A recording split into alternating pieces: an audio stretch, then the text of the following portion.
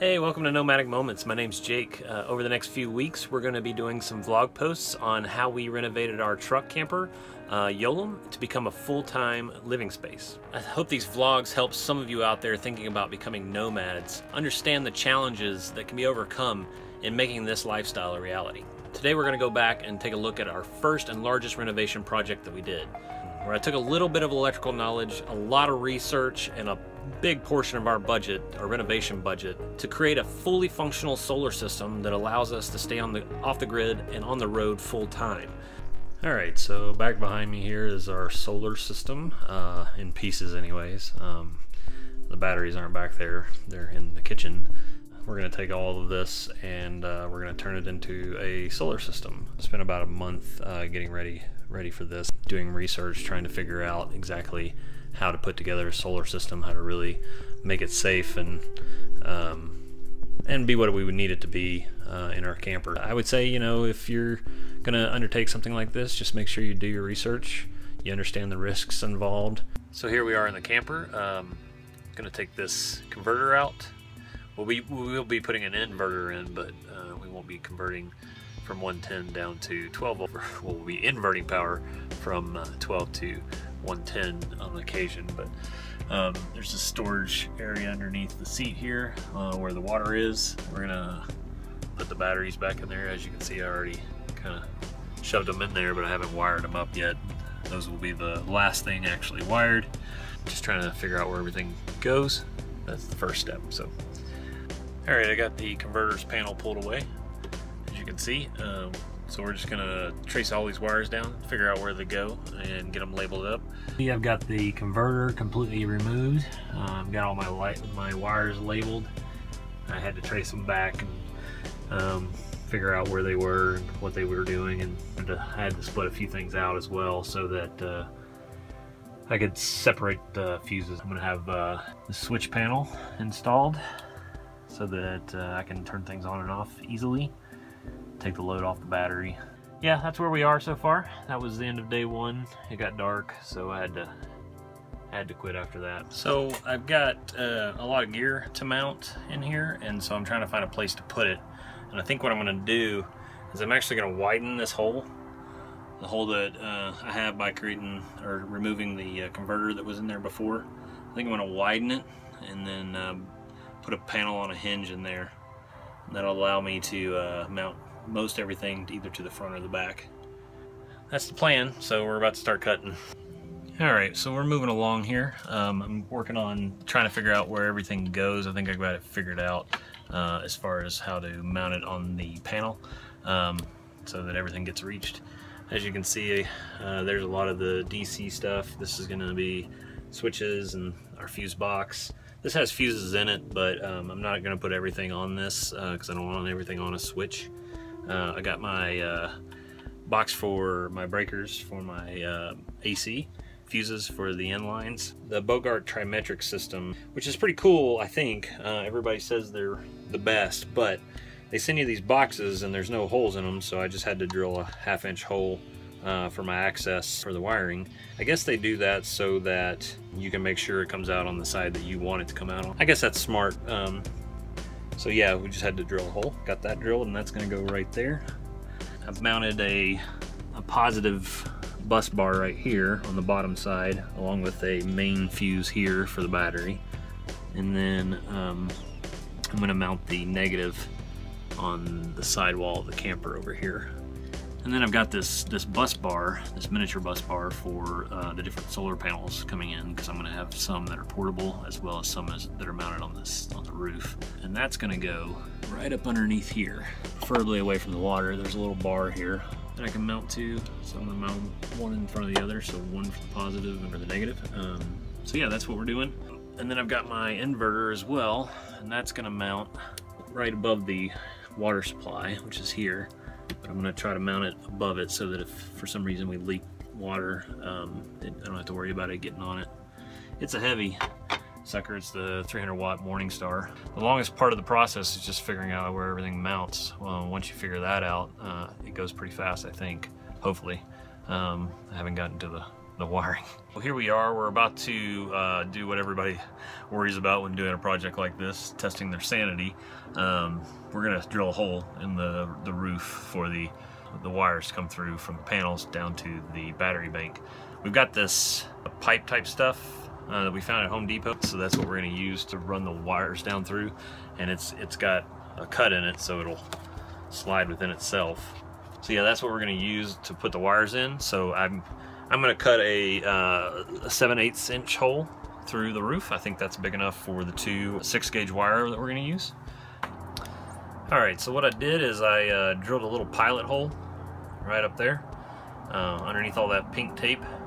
I drilled just a small little pilot hole so I could see where I need to drill down from the roof to be where I want the wires to come in. I also put that pink tape up there so that, you know, when the drill comes through, hopefully it'll keep it from doing what's called a blowout. We're gonna drill a hole.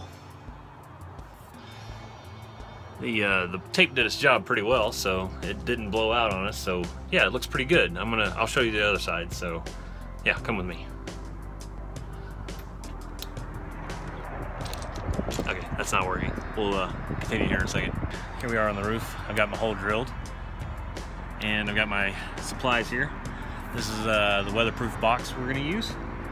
It's basically made for outlets on the external of a home, but it's got a little lip that covers rain, and it's all rubber sealed and stuff. So we'll use some sealant heavily around the outside to make sure we don't have any leaks. Here's the box all weather sealed up. I used RV ProFlex to seal it. It takes several days to harden. I know it isn't the cleanest looking project, but you know, it does the job.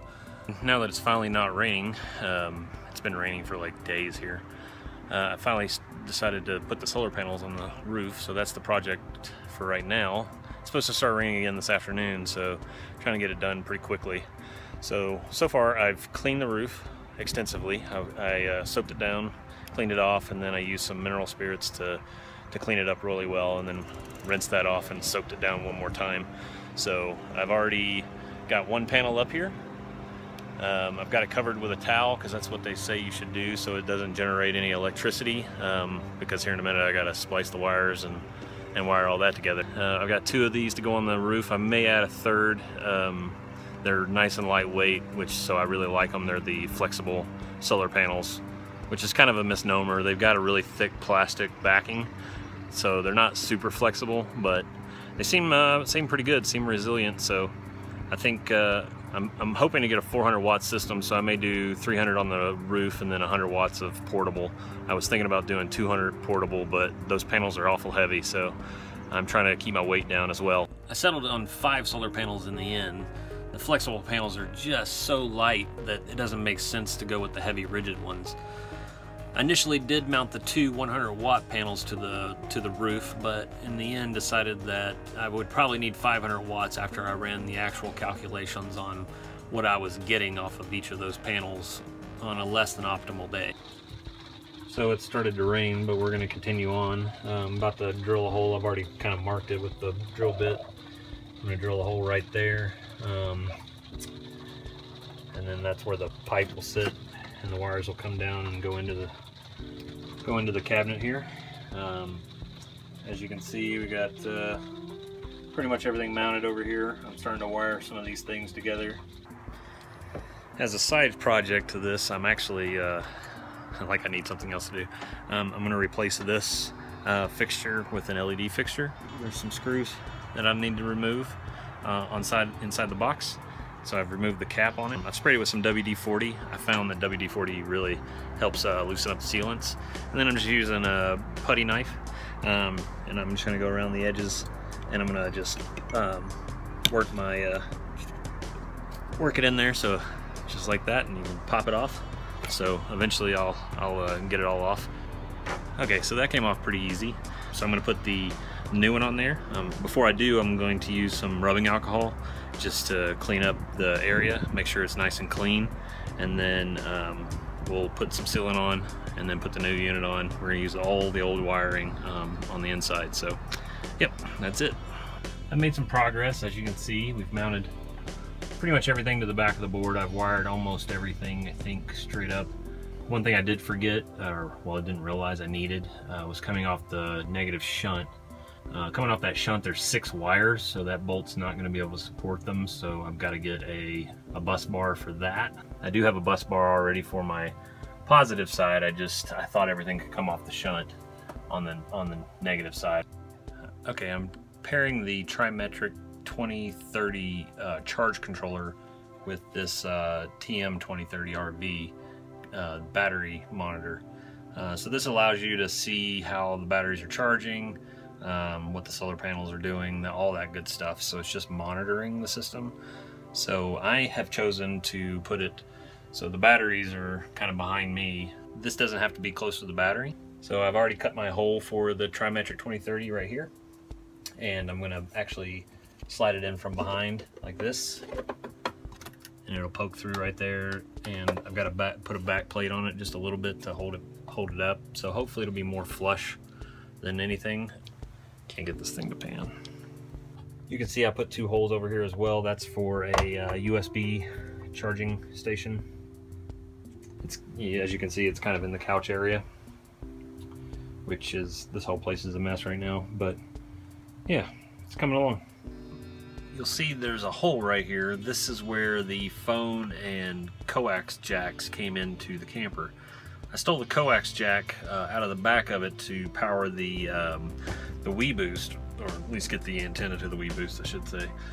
All that was left was a phone jack, which is useless. So I took that out and decided to replace it with more USB. I had to widen the hole just a little bit.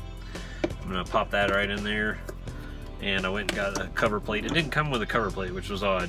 I'd finished my wiring projects, or so I thought, so I sold all the wire I had left in the yard sale. So instead of buying 2 more things of wire, which would have cost me twice as much, I decided, well, I'll just buy one color and it'll be a different color. So I don't really have yellow, and I just labeled it with tape. So the black is positive and the green is negative. I've already got the USB outlet wired and ready to be put in, and now all I've got to do is wire this to my breakers, and we'll be set and ready to test it out. So yeah, pretty straightforward little project. Oof, what's going on here? All right, so there we have it, all finished up. USB is mounted into place and working. All I did was splice it into the existing line, so it's still on my hello. So it's still on that circuit right there. So all I did was splice it into the circuit so that it's still controllable by this rocker switch. So when I turn that on, all the USB comes on, and when I turn it off, all the USB goes off. So almost immediately upon finishing this USB outlet port, I realized the error of my ways. So it's right behind the sink, and there's no caps for it. So what I'm going to do to fix that is I have this one that is a weather marine style USB port right there. So I'm going to take that off and swap it with this one. That's plenty far enough away from the sink over here, so that will work just fine over there. That's what we're going to do. We're just going to swap them. There's the finished product. Looks really good. I like the white right next to the Trimetric. And I've also got the splash guard cover for the sink here now. So still got a port over here. All right, so we're getting closer. I'm a little concerned about the inverter. I've got it mounted right there, and then of course the seat goes right on top of it. It needs airflow, so what I'm going to do is I'm actually going to cut some holes right here in the door, and then over off to this side so that the airflow can go around the inverter. And then to kind of grate those holes that I'm going to cut, I went to Hobby Lobby and I got this. I may paint it. It'll work as a vent, a decorative vent, so should look pretty cool with one on each side. These are a little big for what's going to be on this side, so I'll have to cut the one on this side, but I'll most likely just go full size over here. The hole may not be full size, but this piece will be on the back side full size. I finally got this thing finished wiring. I'm about to start flipping the breakers so the batteries will start charging. So it's that moment of truth. I've been told this may pop a little, so if I scream like a little girl, forgive me. So I just closed the solar, and then I'm going to close the breaker to the battery. Make sure I got the right thing here. I'm going to leave the breaker open to the inverter and to the DC system so that the batteries can charge up a little bit before they start filling that load. So looks like we're getting some readings over here. 0, that is, but with any luck, that'll start to charge pretty soon and we'll have our system up and running. We've been out on the road for several weeks now, and this trimetric system is hard to beat. It works perfectly. This is the meter. It sees the battery, tells me what's happening, where we're at as far as solar control goes, how much wattage we're getting off the roof, things like that. Works perfect. I've done some testing with a voltmeter. Seems to read it dead on. For a small solar system project like ours, I don't see how it could be any better. The only issue I've had is that when I first got it hooked up, the meter wasn't metering, and I couldn't figure out why. And then I called some people, and it took a little while, but it turns out that the phone cable that came with it, and I ordered it as a package. It doesn't normally come with a phone cable. The phone cable that came with it was apparently bad, so I had to re-in the phone cable, and ever since then, I haven't had any issues. Power comes off the roof and through this tube, down into and through the sink area here, merging underneath here. You can see those 2 bus bars there. The red is the red wire is the positive, and that comes down into a breaker. And then from the breaker goes into the solar controller. From the solar controller, power then moves to that bus bar there. And then off that bus bar, down that black heavy gauge cable into that 150 amp breaker.